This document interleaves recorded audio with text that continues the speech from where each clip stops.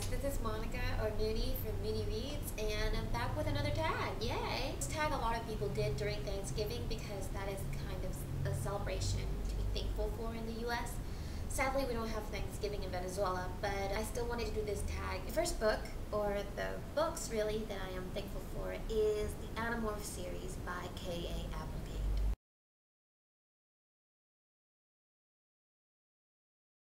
Oh my god, you guys. I still remember reading this like I read them yesterday. I love these books, and these are the books that really got me into reading. It's a pretty extensive series, and I still have it, and I could probably tell you what happens in each book because some of them I read over and over again. I love them that much. Number 2, the second book I am most thankful for is Dracula by Bram Stoker.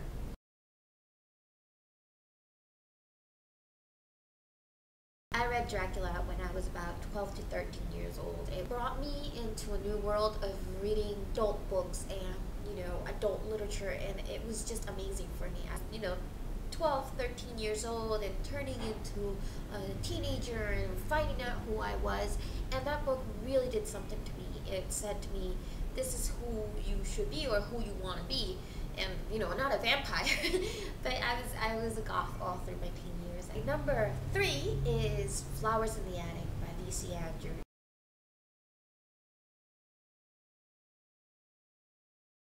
I know this is not intense literature. I know that this is kind of middle of the road going into not so good.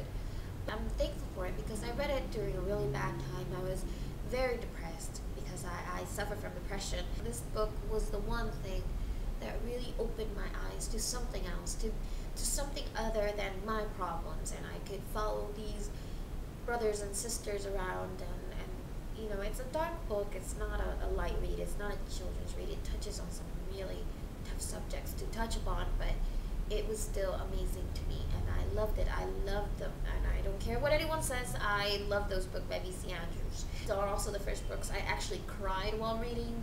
Like, I was bawling through Petals in the Wind. I literally bawling. So, yeah. Number 4, I had a really hard time choosing because I think I chose these out of like where I was in life and how these books changed me and how I'm thankful for that. I went with 1984 by George Orwell.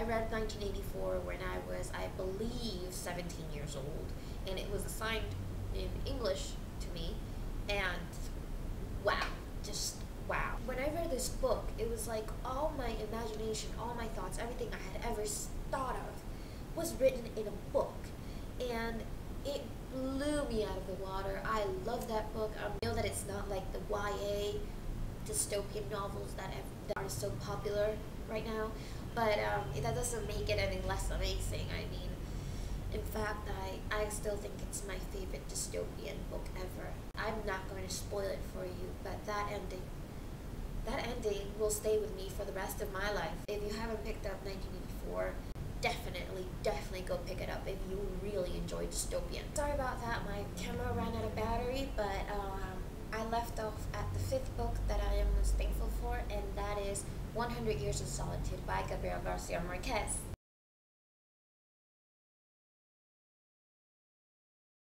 You have to understand that I lived in the US most of my childhood, and then right when I was turning into a teenager, my parents decided that they wanted us to get some of our Venezuelan values back because they felt so weirded by us, and we were more North American than Venezuelan then.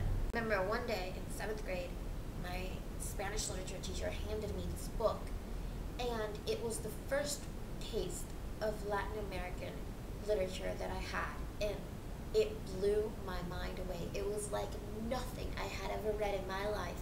And at first I thought that I wasn't gonna like it, that I was gonna, in fact, hate it. Actually, I ended up loving this book. I love it. I still do love it. It's one of the most amazing pieces of writing that I have ever read.